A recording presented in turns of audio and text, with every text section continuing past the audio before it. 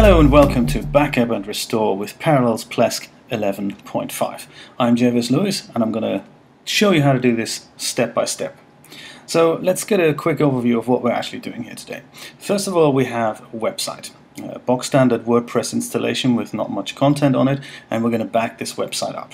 Then we're going to make some changes to the website, and after having made those changes, we're going to restore the backup that we've previously made, which will then wipe out those changes and bring our website back to before we've started fiddling with it. For this example, we're going to be using a standard WordPress installation with WordPress 3.6.1, and I'm going to be using a Plesk 11.5. There's a couple of reasons why we'd want to do this. So one of them, of course, is data security and data safety. So no matter how hard I try and protect your data, if something goes terribly wrong and I won't be able to restore your data for you, then it is your responsibility to have a backup that you can restore yourself. And it also puts control into your own hands in case you want to go with a different host or something else. You always have a local backup of your data, so it's very important to have that at hand. Safety, security. The other point is that with things like WordPress, you may want to think about archived snapshots. So things like, what did my website look like 6 months ago or a year ago, any given point in time. If you have a backup of your website, then you can always bring it back to that point and say, well, what did it actually look like 2 years ago? And the third point is that during website development, you may want to do something like a version control, something like a poor man's version control. Software developers use this when they've brought their project to a certain point and they're about to make a scary change that could potentially break the entire project. Then quickly beforehand they put something in like a restore point from which they can bring their project back, and we can use backup and restore exactly for that. So in case of a WordPress website, when you're working on it and you think, this is kind of pretty much there now content-wise, but I'm about to install a plugin that I've never tried out and I don't want the website to completely break, then just make a quick manual backup, and if something majorly goes wrong, you can always restore it from the backup and say, hey, nothing's happened. Now I'm going to show you exactly how to do that now with Plesk. With the example of a WordPress website. So without further ado, let's get started doing the backup. So right here I have a website. It's a standard WordPress installation and I'm using the 2013 theme. So this has got the orange header here, and I've only got to put one post in, the picture post, 3D rendering of a coronet. Very nice. Other than that, it's exactly as the standard install looks like. I'm calling it old website. And this is the state of the site before restoring a backup, because that's what we're going to change in a minute. So this is the front end of the website. Here's the back end. That's where I'm going to be making those changes to WordPress. And here is the Plesk 11.5 login panel. So let me just log myself in here. And when I do that, I get to the home page, the welcome page here. And the one item of interest here is the backup manager.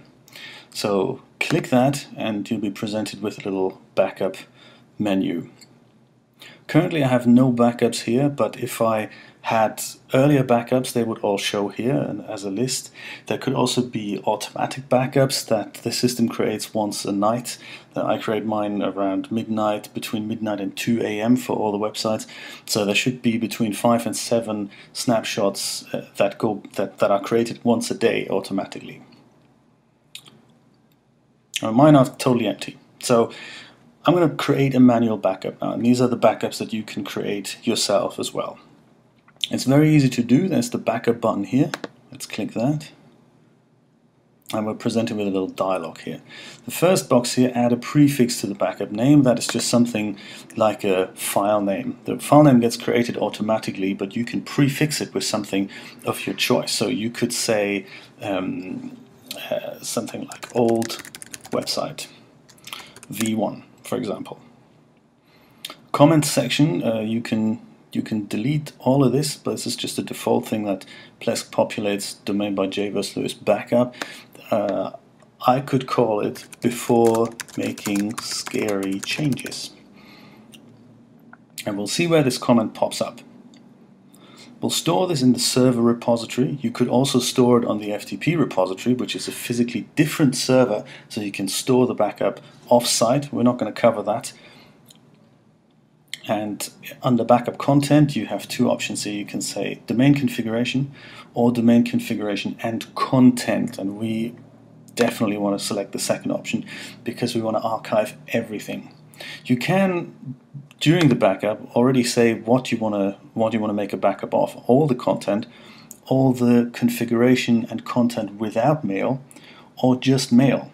We're going to archive everything because we can filter the same options in when we restore the backup.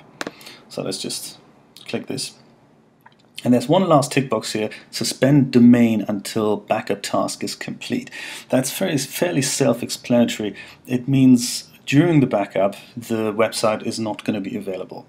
That's got pros and cons. If you have a website that only you are making changes on, then it doesn't really matter because you know, hey, there's a backup running, I'm not going to make changes during that time. But if a backup is created and somebody is making changes, then the backup is kind of, half the old website and half the new website, so you can foresee all kinds of trouble there. So if you want to be on the safe side, just tick that box. I'll leave it unticked for now. If you have a website where several co-authors could be making changes, then this is definitely worth ticking. But hey, we're going to leave it unticked for now, and all you do is click backup. And what that's going to do now is Plesk is going to read out the database, zip all the content up, put it all into one XML file, and that is what's saved on the server and accessible to you. This is just a small website, so I think as soon as I hit refresh, my backup is probably there. There we go. It's only 10.9 megabytes. But on larger installations, this can take between 2 and 10 minutes, depending on how busy your server is and how large your website is. And this is where that comment comes in that we've just added here: before making scary changes. The creation date and the time is automatically put in here. And that little green arrow here, this is if you want to download the backup to your local computer. If it's 10 megabytes or 100 megabytes, that's not really a big problem, but if your website runs into several gigabytes, then just be aware that that may take some time. So that was the backup process. Our website, of course, hasn't changed. It's still the same layout, the same title, the same everything. So let's make a quick change here.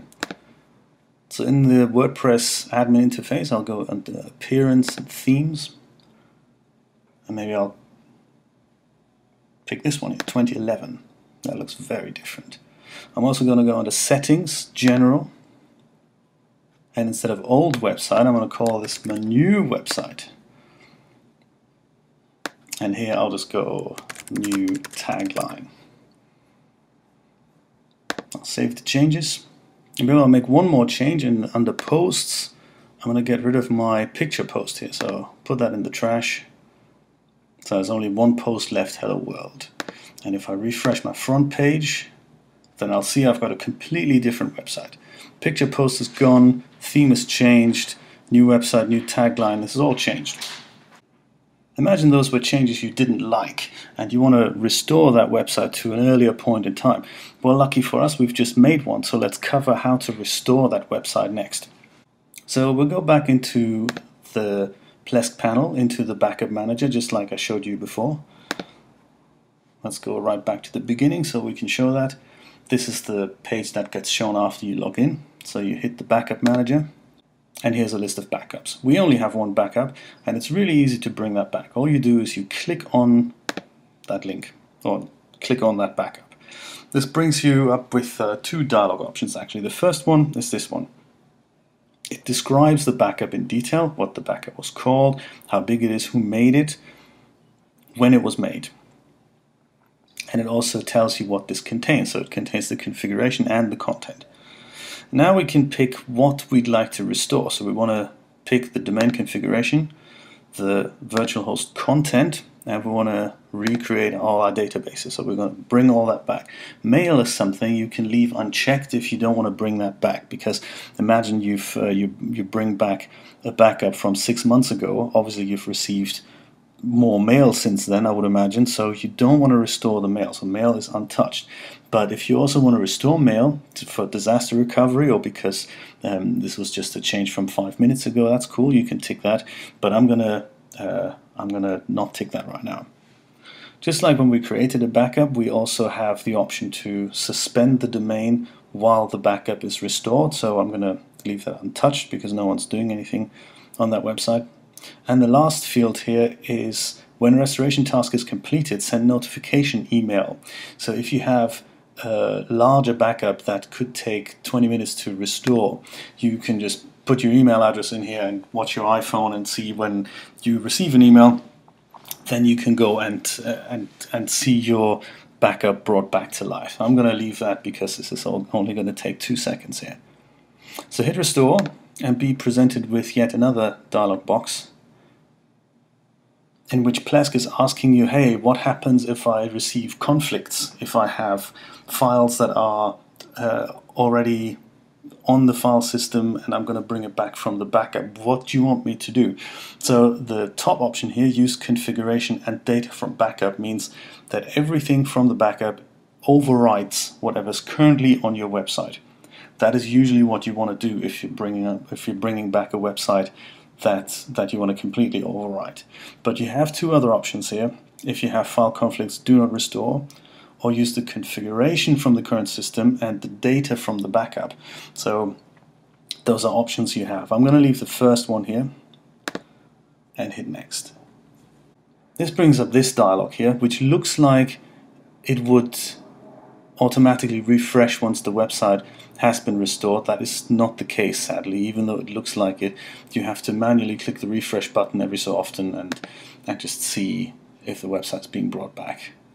This takes a minute or two depending on the size of your backup, but at one point, if the website has been successfully restored, then you should see a green bar that tells you just that. Restoration of the backup has completed. You can go and close this message because we've now brought the backup back. Now let's check out if that's true or not. Let's go to the front end of WordPress here and hit refresh so we can see the changes, and there we go. We're back on the old website with the old theme. It's brought the old post back. It's brought the old website title and the old tagline back, and the new changes that I've just made have been overwritten. That's exactly what we expect. And in the back end, exactly the same story. So under settings general, you have your old title back, and under posts, you'll find all the old posts that you may have deleted. And that's it. Thank you very much for watching. This was the WP Guru podcast. I'm Jay Lewis. Join me next time.